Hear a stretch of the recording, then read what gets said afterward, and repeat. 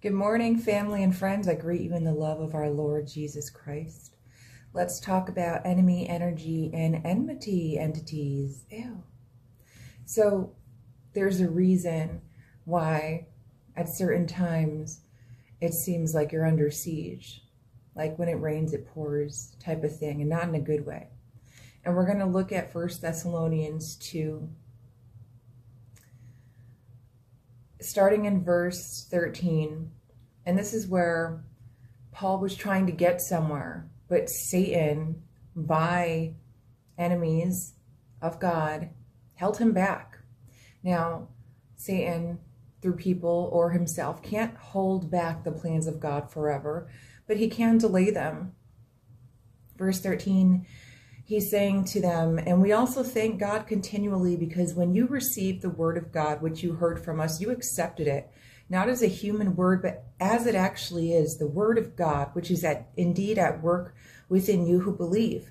For you, brothers and sisters, became imitators of God's churches in Judea, which are in Christ Jesus. You suffered from your own people the same thing those churches suffered from the Jews, who killed the Lord Jesus and the prophets and also drove us out.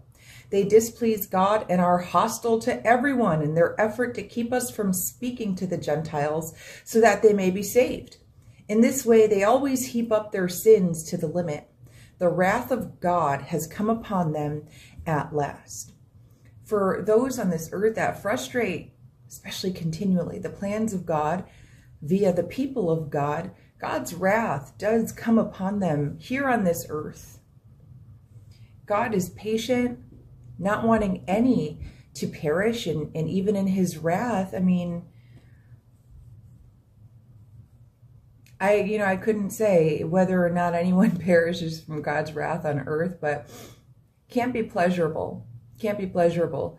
And, that's not, it's the same as it was then, it is today. And it's not just those who are going out to spread the word, but it's just living in the word. Back then they called it the way, and they were persecuted just for living in the way.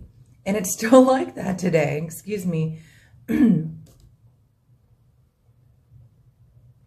Where those, scripture tells us, all who seek to live a godly life in Christ Jesus will be persecuted, because that's just the state of the world.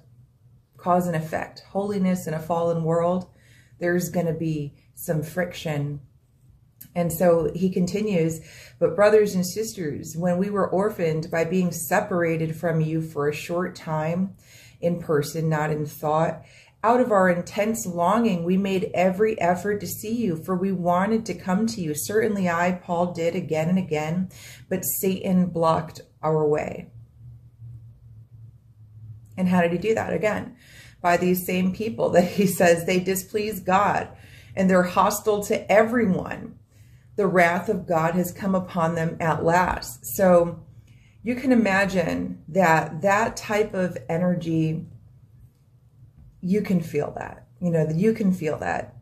Once the wrath of God is coming upon people who don't acknowledge God, often, perhaps always, they don't have understanding of what's going on. And I'm sure for many, it makes them even more mad, perhaps even more mad at you, as if you did it, when, people do this to themselves. So let's talk about our response to these things. And we know what the word says, but let's just talk a little bit about why, because we're going to really need to get comfortable here. We're going to need to humble ourselves. We don't want God to humble us.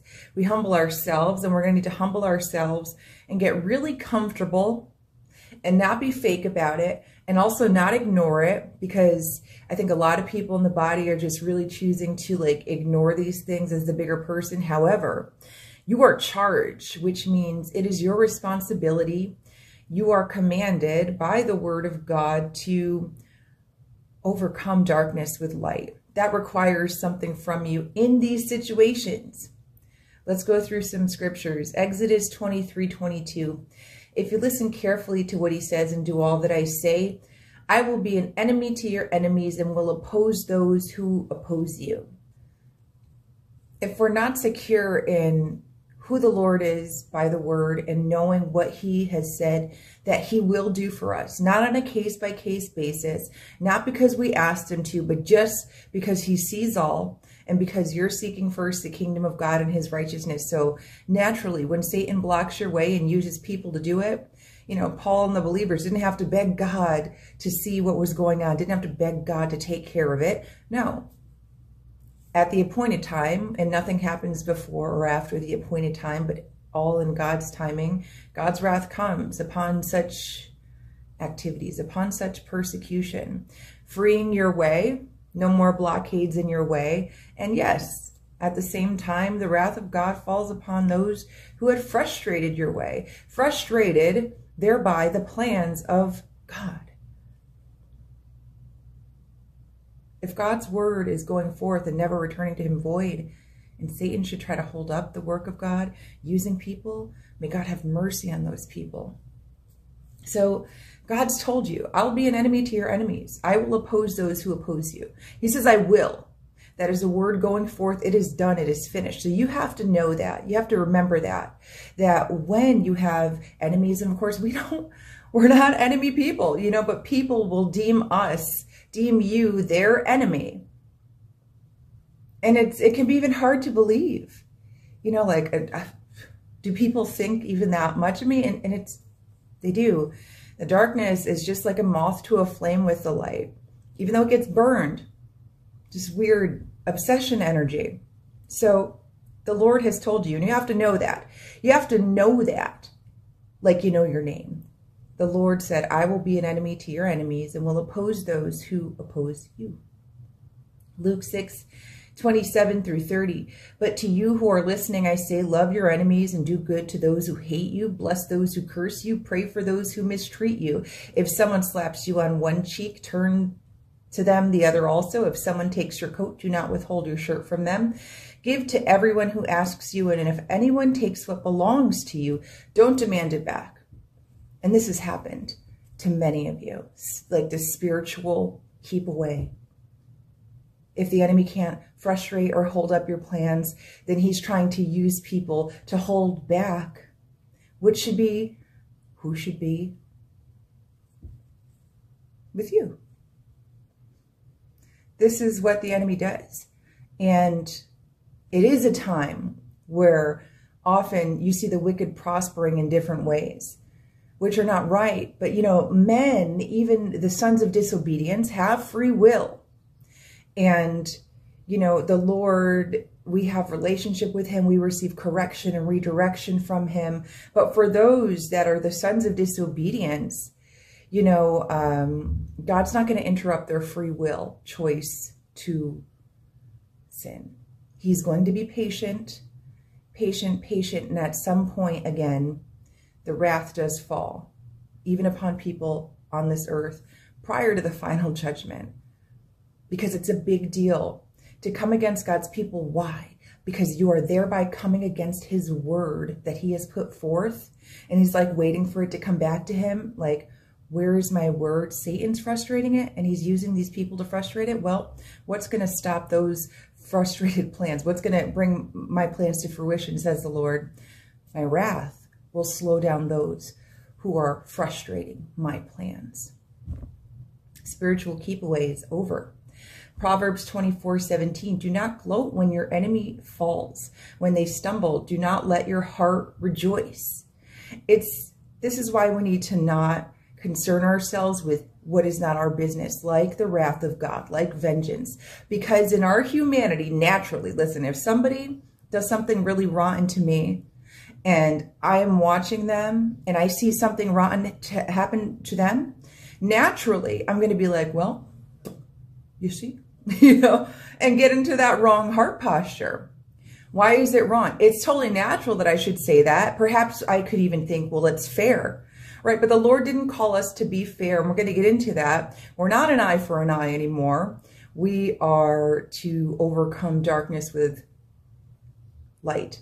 We are to love and bless our enemies. And that is truly, like, do not let your heart rejoice. And this is really obvious here. Do not gloat when your enemy falls. And that's like it's like an outward. Don't glow outwardly. And when they stumble, do not let your heart rejoice. Don't be happy inwardly either. Remember, you know, sin begins inside. You know, if you lust in your heart, which, as we talked about, is like the seed of the mind. If you lust even within, you may as well have lusted without. You may have have lusted outwardly. It's the same with sin.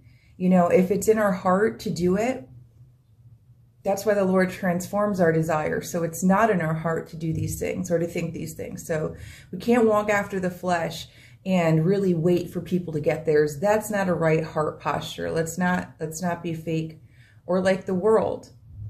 So Romans 12:20 says, on the contrary, if your enemy is hungry, feed them. If he's thirsty, give him something to drink. In doing this, you will heap burning coals on his head. And you know, the meaning of this, because I've heard people say it different ways, the meaning of this is the hot coals on their head is because, like, you're gonna, by loving them anyway, by doing the right thing, by genuinely blessing them, blessing people and praying for them, they are going to think about what they've done to you.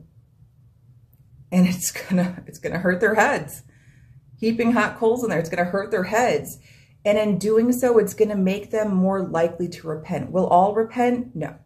But it's gonna make them more likely to. This is the mercy of God, the compassion of God, that he says to his people, you know what? I will protect you.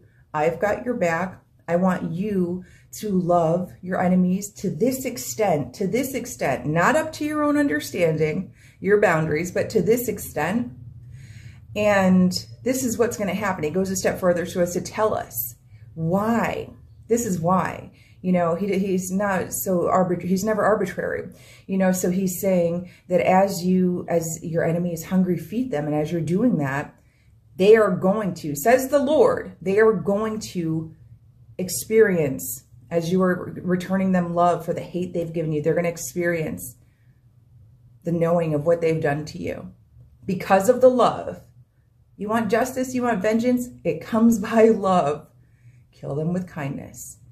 It's biblical, it's necessary. You are commanded to, and this is why. Because in loving back those who have hated you, they're going to remember what they've done to you. And as they remember that, that opens a door that they may repent, which gives glory to God. Because it's not about us. We're here to do the will of the Father. Be mindful. Love is your greatest tool against the enemy, truly. And the result of that is Romans 12:21, the next verse. Do not be overcome by evil, but overcome evil with good. That's a directive. And instruction, that's a command. We can't just keep walking away from these things or pretending they don't exist, or we don't care, or it doesn't bother us, or waiting for people to get theirs. You are instructed, commanded to overcome evil with good. So that's in any situation. Whether you bless them to their face, whether you give, or whatever it is, if you can't do it physically, you need to be doing it from a distance, praying earnestly. You need to be overcoming that evil with good. It's our responsibility. It is our great honor to be able to overcome evil with good. And most importantly, it's God's will, and it's for his glory that we should. And it's like planting a flag, conquered by love, this area. It's a dark world. This is part of being the light. It's not always easy. Remember, you've got to take charge of these narratives. Though you might be more comfortable, again, with walking away or saying nothing, God has told you to overcome that evil with good. That's what you do. This is spiritual war, and love is your greatest weapon. Matthew 5:38. You have heard that it was said, an eye for an eye and a tooth for a tooth. And 39 says, but I say to you, do not resist the one who is evil. But if anyone slaps you on the right cheek, turn to him the other also. You know, eye for an eye, it wasn't about tit for tat. It actually spoke to proportion, because back in the day, they would, like, it'd be a little crime and they would have like a huge punishment, like death, for like stealing something. So this law, eye for an eye, meant let the punishment fit the crime. It was a matter of proportion to make them equal. But the Lord went a step farther, and he said, don't even make the punishment fair. In fact, let there be no punishment at all, but instead let there be love. You know, it's perfect. Jesus truly perfected the law. Love is the perfection of the law. It's perfect. Not easy for us to do, but if you just think about it from God's perspective, it is perfect. It is fitting. It is right. And it is just. It is truly justice.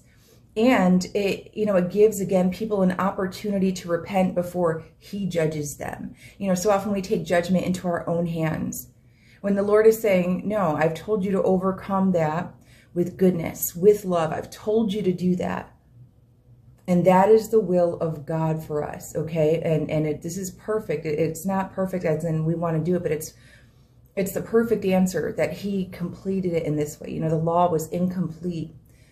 And it was formerly, you know, eye for an eye. And that seemed fair.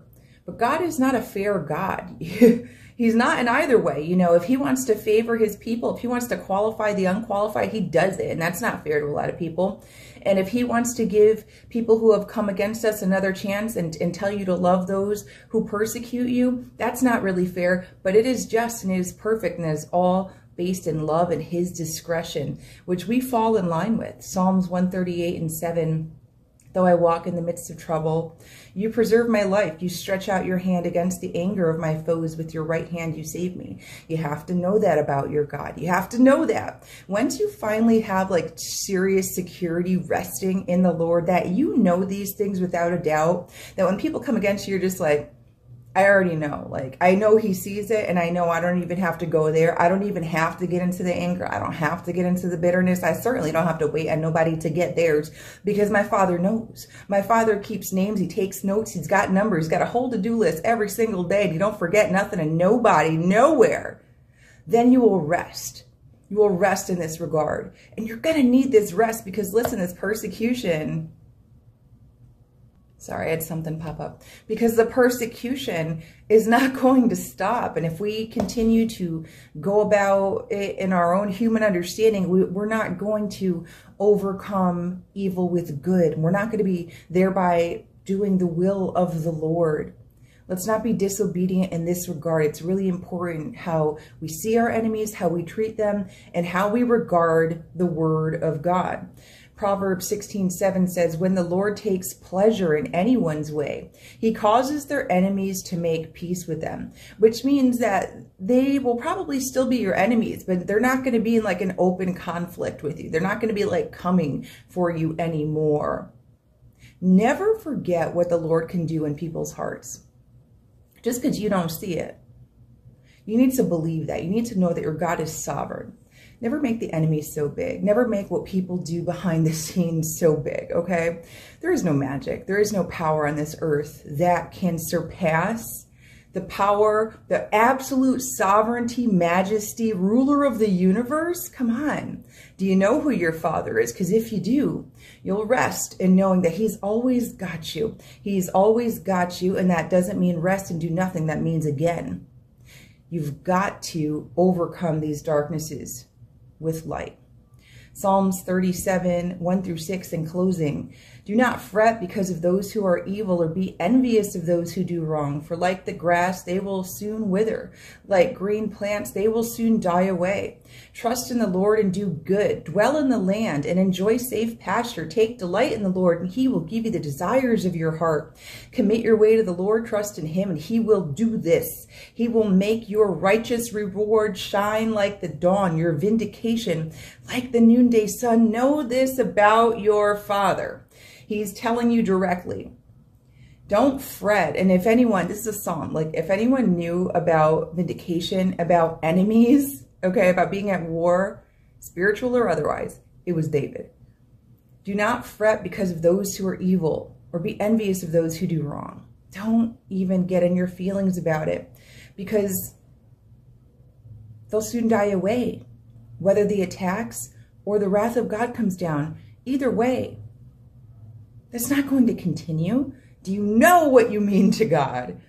Trust in the Lord and do good. He's saying, instead of getting in your feelings and doing that, Rather trust in the Lord and do good, right? Overcome that darkness with good, with light. Dwell in the land and enjoy safe pasture. He's telling you, enjoy this life. Be in the joy of the Lord. Dwell in the land. Enjoy safe pasture. You're safe, he's saying. Don't think about that. Don't look at that. Don't focus on that. I've got that. He's saying, don't even fret your pretty self about it. Gentlemen, he's saying, don't even fret your handsome self about it. Don't even let, your face crease over it. It's going to come to pass. We know that. This is a line that we're walking now. We know persecution is going to come. This is the mindset, and we know it has come is the thing. Again, I know that many of your plans have been frustrated by Satan himself. He has used people to come against you, to frustrate your plans, to play spiritual keep away. The wrath of God comes down. The path is being made clear. So dwell in the land and enjoy safe pasture, okay? Take delight in the Lord, and he will give you the desires of your heart. I think that was just from our word yesterday. One of my favorite verses, because you can't take delight in the Lord and wait on your enemies to get it. So he's saying, rest, rest, rest, enjoy, trust me, enjoy the land, delight in me. And as I'm sending wrath down on those who tormented you, on people that were used by Satan to go against my plans, he's like, I'll give you the desires of your heart. We always see this dichotomy in scripture, always, where, he's raising his people and this is happening, or the wicked are prospering and the people are being patient. Either way, we're always seeing this in scripture. Commit your way to the Lord, trust in him, and he will do this. That's the word of God. Sorry, call. The word of God says, commit your way to the Lord. Trust in him. Stop looking back. Stop looking around at what people are getting. Okay? You've got to deal with your emotions with the Lord, not on waiting people to get theirs. Commit your way to the Lord. Trust in him, and he will do this. I just love those 4 words. And he will do this. Okay? He will make your righteous reward shine like the dawn. Your vindication like the noonday sun. You know something about the noonday sun? Everybody sees the noonday sun. It's out there for everyone to see. That's what he says about your vindication. That is the table that he sets before your enemies in mind. It is a decadent table. It is a fancy table. He spares no expense because the Lord shows out, because he is able. He is capable. He is that God. So, I thought it was going to keep going. So, that's it. Have that much type of security, knowing who your God is, knowing what he does for you, knowing just like, that's his character, that's his reputation on the line. You think he's just going to like forget to vindicate you? Yet when we keep looking, I'm telling you, you can't say, oh, I'm looking for them to get theirs, but my heart's in the right place. It's immediately not. That's because you're walking after the flesh. Because if you're walking after the Spirit, you're following the word of God, which says, trust in the Lord and do good. Dwell in the land, enjoy safe pasture. Take delight in the Lord, and he'll give you the desires of your heart. He's saying, just sit back and receive. Let me handle that. And you can't delight in the Lord and wait for people to get theirs. You keep it clean, okay? Keep your tail clean. You keep your heart soft. Let the Lord mind after what he minds after. He's been doing this for a long time. He forgets nothing.